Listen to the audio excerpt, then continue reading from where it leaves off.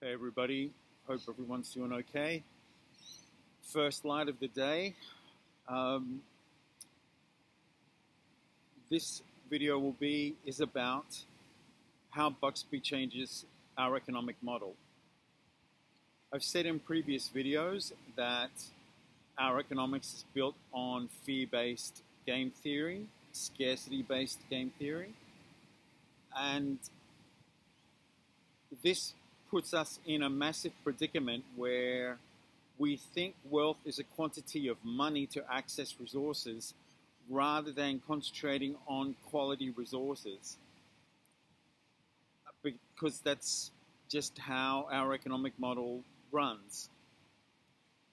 But most of us are compromised by this, with jobs that don't matter, or doing things we don't want to, and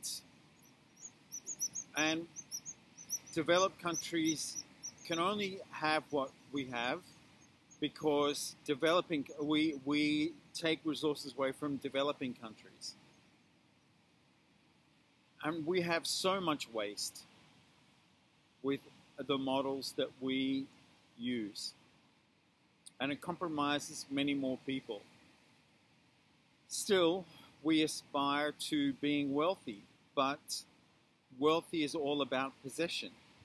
And anyone can tell you that knowing yourself has got nothing to do with being attached.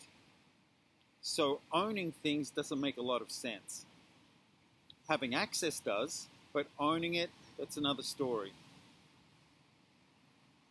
So even now, more than ever, people are speculating on stocks, on crypto, and many are losing because it's all about a pump and dump, forgetting what the crypto was for in the first place, which was supposed to be an anonymous exchange, just as one example.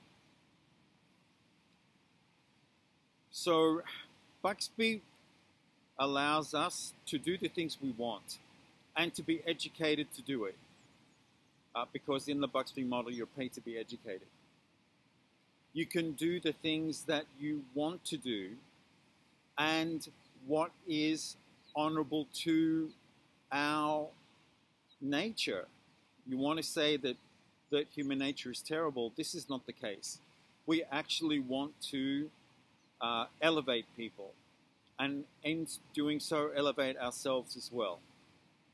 So we need a currency that's stable to be able to do those things, to treat resources with respect, to now get rid of the things that we waste and apply technologies to use them better. And for that to develop rather than it being at the behest of venture capitalists who still want a profit. And profit in usury currency just doesn't mean anything. So this is how it changes our economic model. That it allows us to be sustainable, to be value-creating things that last a long time, to evolve those things if there's something substantially better to use the resources for. I might have missed something for you, but of course feel free to ask any questions on the comments. Thanks. And sorry about my stuttering and stuff.